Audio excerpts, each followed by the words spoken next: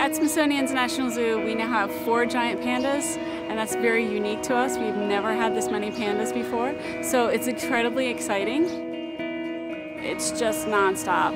You never know which one's going to be sleeping at what time and which one needs another feeding or needs enrichment. So it can be up and down every day, all day long.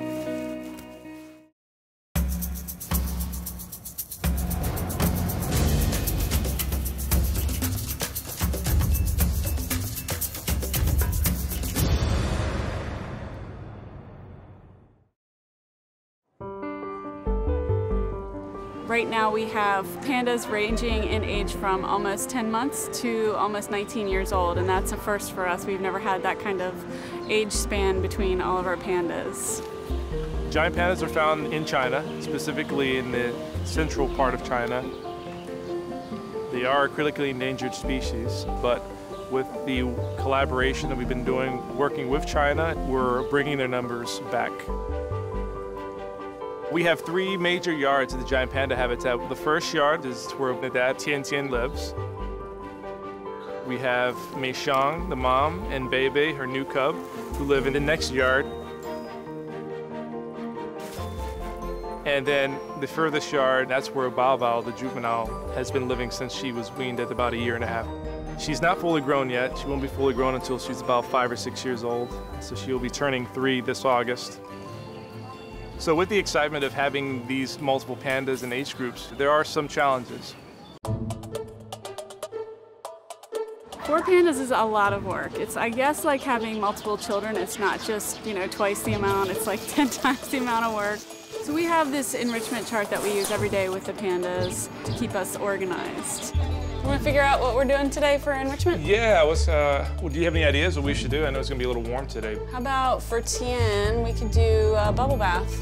Okay, that's perfect. So that gets Is that the sensory. Sensory? Okay. And then the tub with water. And then maybe we can do fruitsicles in the afternoon. Awesome. They're going to have a really cool day. Yeah. Enrichment is important for the pandas because we try to keep them active and using their minds and busy on the times when they're not eating bamboo, which is their main thing that they do in the wild.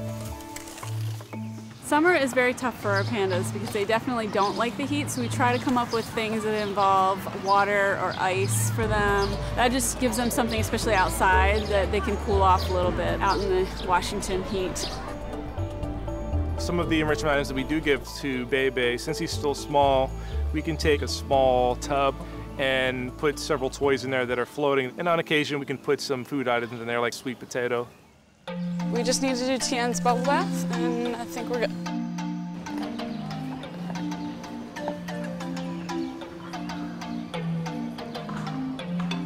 We definitely have some good personalities with our pandas, and we see that when we give them certain kinds of enrichment. So for Tian Tian, we've discovered recently that he really likes to play in bubble baths and just kind of be goofy with it.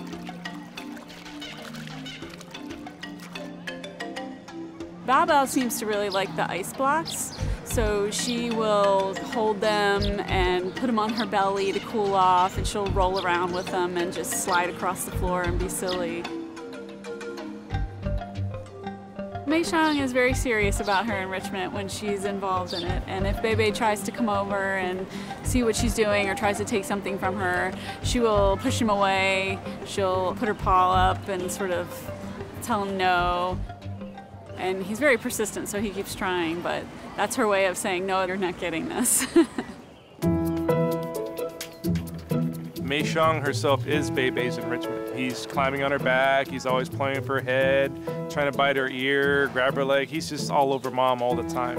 So it's really a good example of how Mei Xiang is patient with her cubs.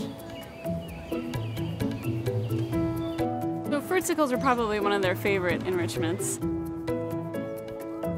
That's kind of a treat that we give them, get them out on exhibit one last time and give them a nice little special treat at the end of a really hot day.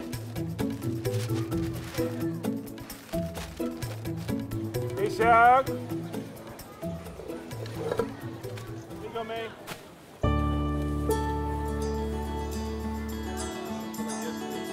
Whenever you see them eating, they're holding things almost like it's a human being we're holding, or they're leaning back as if you were leaning back. There's definitely a connection there that everyone, I think, shares in their own way. with this amazing and critically endangered species. Working with giant pandas, you have to be comfortable and understand that change is always going to occur. It's always going to be evolving. This time next year, Bei Bei will actually be weaned, or basically on his own and independent. Mei Xiang and Tian Tian will still be here, and we're hoping that they will breed again. And Bao Bao will be getting ready to be part of the breeding program in China. And she'll complete that circle of our conservation story. It's our hope that we'll be able to see her offspring in the wild one day.